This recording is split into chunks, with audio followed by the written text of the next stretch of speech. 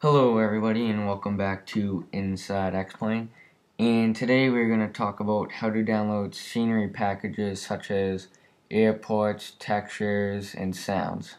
So first off, we're going to want to go to the xplane9.org website,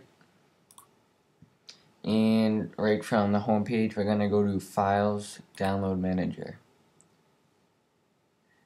Now you have to sign in, and if you're not signed in right away, then register. It'll take about 2 minutes, if not less.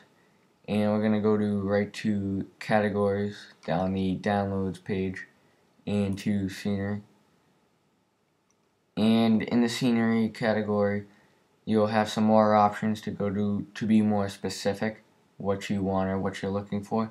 And if you're looking for a very specific airport or texture or whatnot, you're going to go up to the search bar, search what you want, and just follow my same steps to download it once you get to what you want. So if you're just searching for nothing specific, any of these categories will work. This is obviously objects, textures. So if you want to look for airports, we'll go to, you can just fool around and search around for what you want, what you're looking for. And we'll go to Key Needles. We'll download that airport.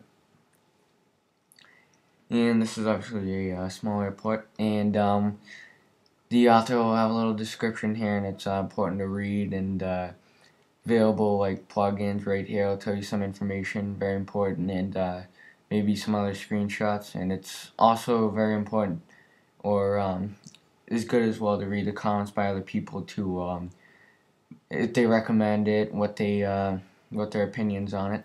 So once you finally have the one that you like, you're going to download, and this will pop up right here, and we're gonna hit OK, and it's going to download. And once it comes out just like this folder right here, we're gonna open up our X-Plane9 folder, and we're going to go to Custom Scenery. And I obviously have a lot of scenery for airports and whatnot, so we're going to throw this airport, Needles, right in there in the custom scenery folder, and we're going to close that out, and you're done. And right when you go to X-Plane9 and log on, get on whatnot, and go to that specific airport, the airport scenery will be there. So I hope that helped you.